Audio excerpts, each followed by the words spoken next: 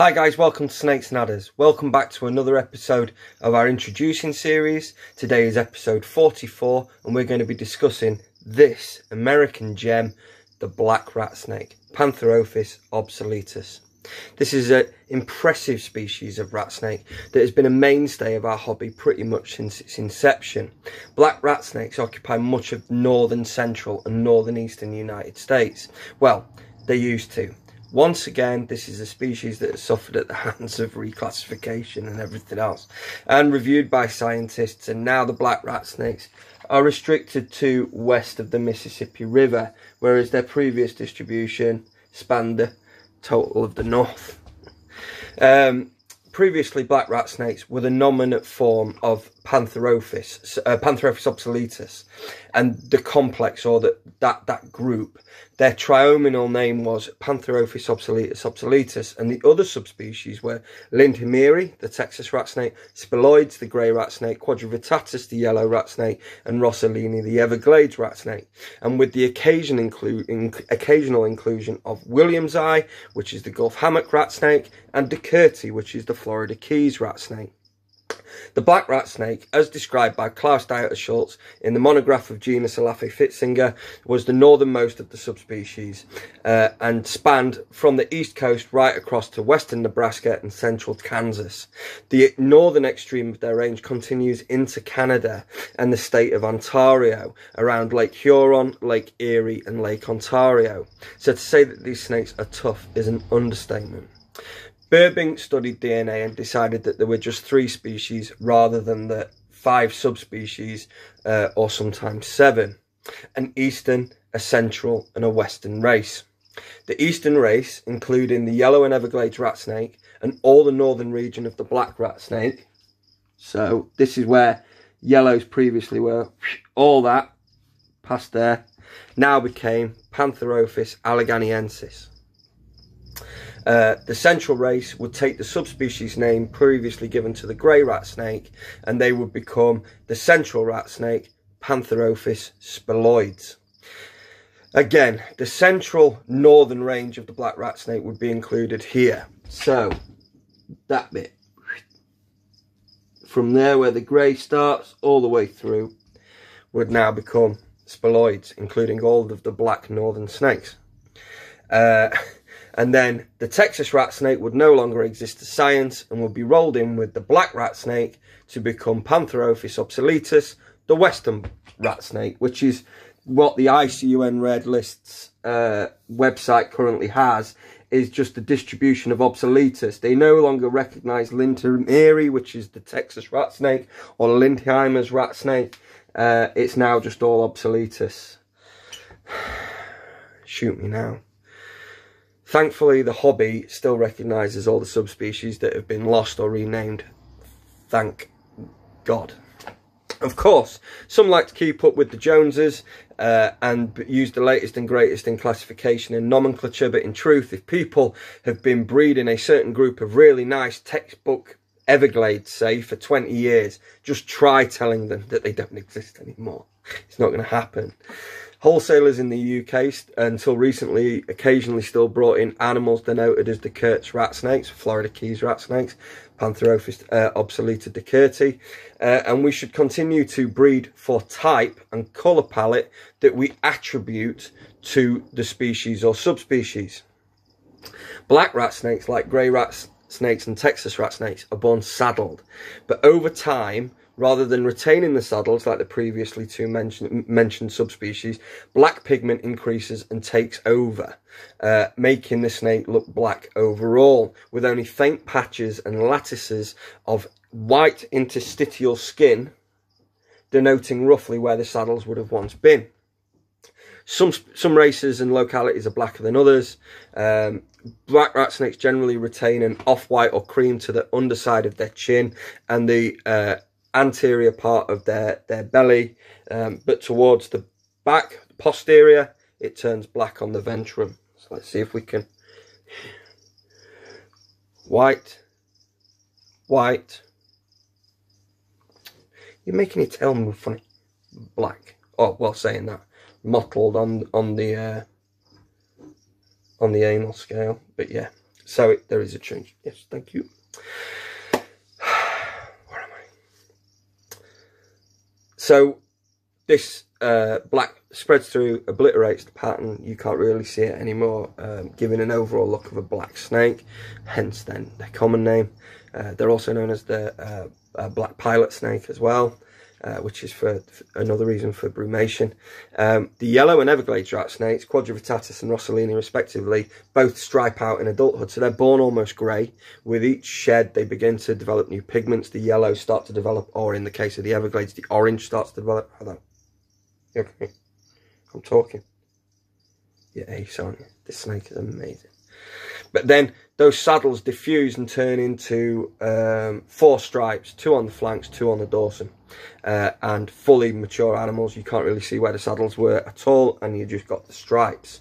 The record size of a black rat snake, believe it or not, was recorded at 256 centimetres, which is 8 feet 4.5 inches, an incredible length, recorded by Ernst and Barber in 1989.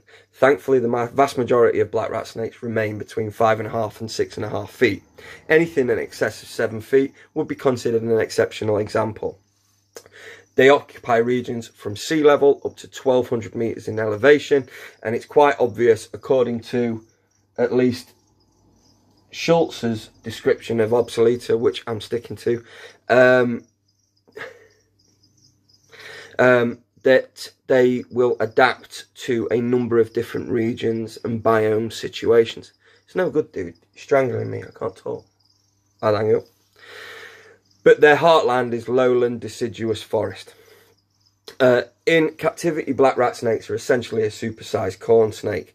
Their temperature requirements are much the same, with a hot end of between 28 and 30 degrees Celsius. Because of their larger size, a minimum vivarium of 48 by 24 by 24 or 120 by 60 by 60 will be required. Many beekeepers with larger animals would prefer to go larger. Oh, God. Thank you. You're holding on very tight, mate. Very tight. Realistically, once a snake starts to exceed the size of a corn snake, heat pads will become redundant. We just simply can't efficiently heat this body mass anymore, and we would make the transition to a ceramic heat emitter, which is coupled to a reliable thermostat, preferably with a day-night control. Daytime highs for the summer months would be 30 degrees Celsius and nighttime lows of 22 to 24 degrees. Substrate can be a number of different options, including beech and orchid barks, lignocell or aspen, or hemp in America they also sell quite a bit of, or a particulate mix mixed with soil on sands to try and make it a more naturalistic feel. Numerous hides and caves should be provided along the thermal gradient, as well as climbing opportunities. Some people will also use a sky cave strapped to the roof of the viv, as these animals are avid climbers and will sit up there quite happily. Just make sure that's towards the cool end, because we're going to set the basking area directly beneath the heater, so we can't have it all crowded towards the hot end. Numerous branches for them to climb on. These are active snakes and they like to investigate their tanks, and plenty of foliage that you can use to make it a more attractive and aesthetic feel. This is a snake that will use its tank, and as such makes a superb display species. By using a shade dweller UVB tube at the basking site, you could also encourage the animal to actively seek out those UVB rays. This of course is optional. Snakes don't require it as a prerequisite, but more and more people are beginning to use it. Feeding is rarely, if ever, an issue. The only time there may be a problem is with males slowing down in winter.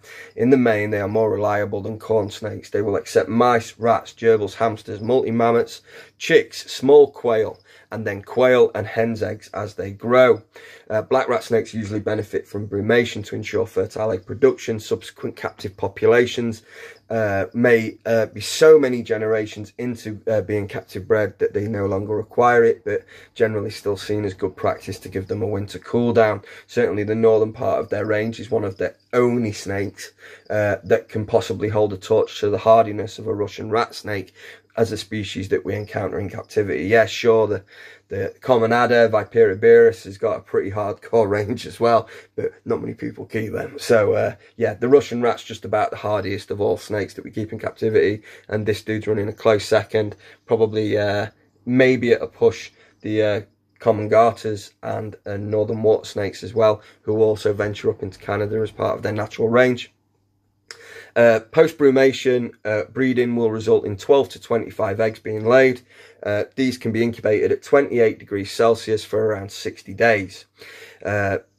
They will hatch out using a vermiculite to water mix of 4:1, and they're pretty robust eggs, but there's no real issues with them. The hatchlings are a good size and generally kick in feeding straight away, although there might be a slight delay whilst they absorb the last of their yolk reserves that they took from their egg. But once they kick in, generally we're problem free and we're off to the races. Exceptionally large neonates may even accept fuzzies as their first meal.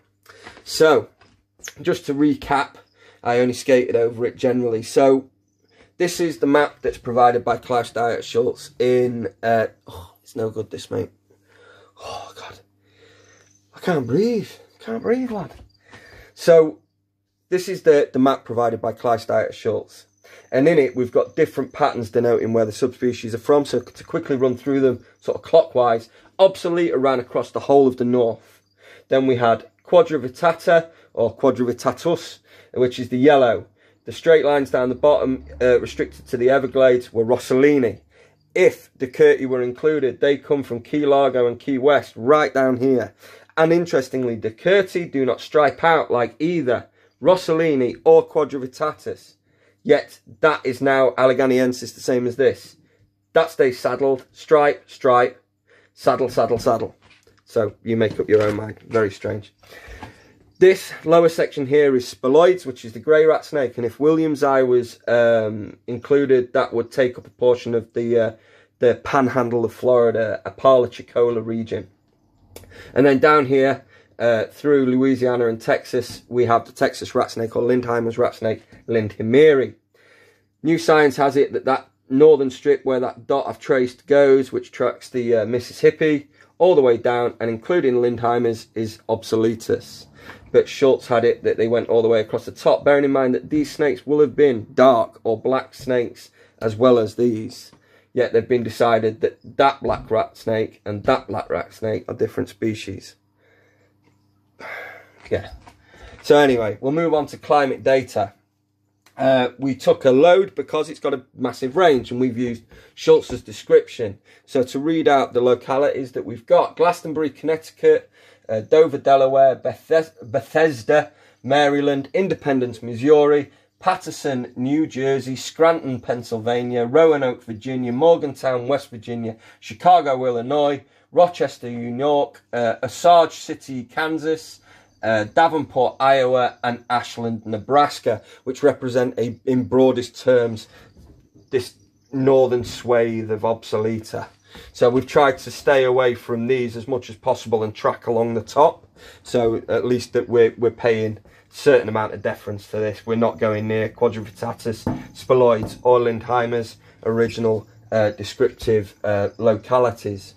And what it shows is that we've got a very defined daytime high average, which we've taken with a peak at 29.8 degrees in July and a trough in winter at 3.31 degrees in January. So very cool. These animals are definitely going to brumate in the wild.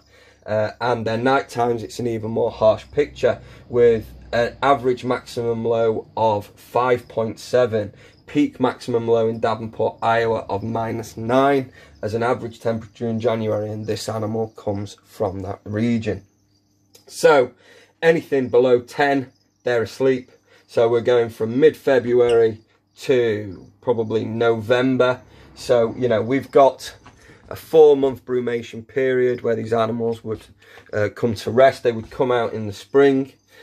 Spring would come, the grasses, the prey, the crops, they help a lot of farmers out. They would feed on their food, bulk up, breed. Mid to late summer, the babies are born. They have to trough as much food as they can before they fall into a brumation themselves. They are tough as old boots, completely unneedy, very, very hardy, and get a bad rap. The old school rat snakes, when they were imported, were heathens. They were horrible. But the captive bred ones are as good as gold. Babies can be a little defensive and a little bit sort of strike happy, but there tends to be more territoriality than temperament. When removed from the viv, they calm down brilliantly. It just requires patience and a little bit of confidence. And you can see what you end up with, which is a totally compliant completely unfazed snake, you're wonderful, aren't you? And for a black snake who's, you know, they're not exactly screaming, he is attractive, he is beautiful. These white interstitial saddle markings are ace. He's just a great looking snake. People are still asleep on the American Pantherophis. It's a real shame. We keep trying to push them in the shop with limited success, if I'm honest. We've had Gulf hammocks, which are the williamsi, we've had greys and stuff, and people just they don't appreciate them. And the problem is, if we don't keep producing them and keeping them, they're going to disappear. A lot of the regions of the obsolete complex are now protected, and the animals can't be collected anymore. So if we're not working with them now and breeding them now, then we're potentially going to lose them in the future. And this is a serious thing that people need to switch on to. It isn't just all about the morphs. It isn't just all about the money and stacking and racking and cramming them in and Pokemon, I've got to have them all. It's about preserving the diversity that we've always had and we've kind of took for granted. And, you know, you could do far worse than keep a snake such as the black rat. We'll be back with another video soon. We'll see you again soon, guys. All the best from me and Paul. We really appreciate the continuing support. Thank you ever so much. Peace.